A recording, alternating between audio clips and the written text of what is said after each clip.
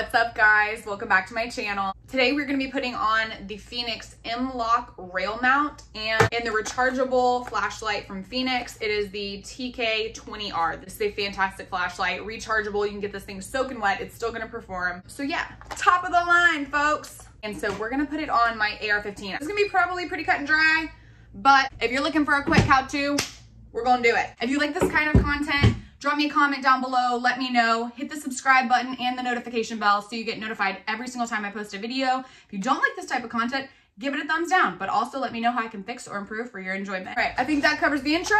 Let's do it.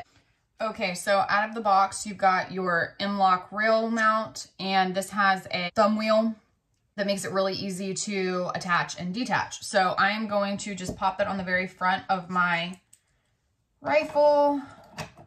The very first M-LOK, and then just kind of hand tighten it and then get down on it a little bit with the Allen wrench.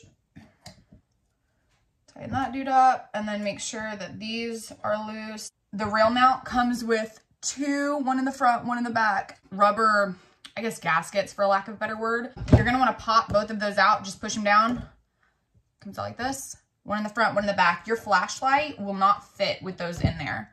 So just hang on to those in case you ever want to use a different size flashlight. So here's your flashlight.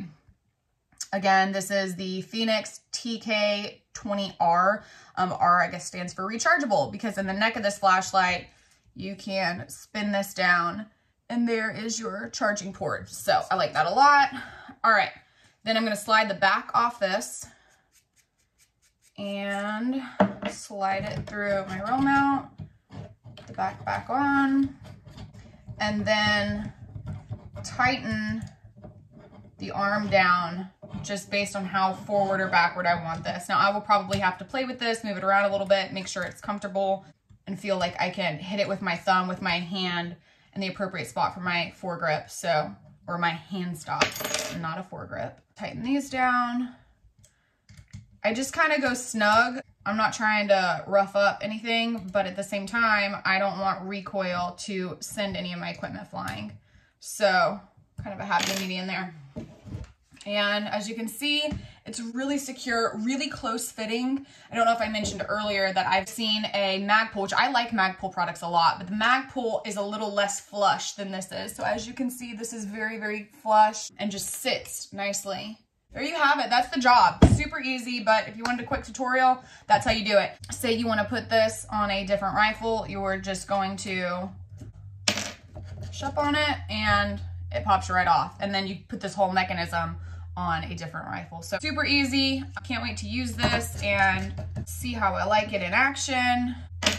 That's it. All right, so this is it. It feels pretty comfortable for where I have my hand stop. I may actually end up moving it a little bit further up, but this is your end product, which I really, really like. Again, super flush, looks fantastic, and I love the Fenix products. There you go.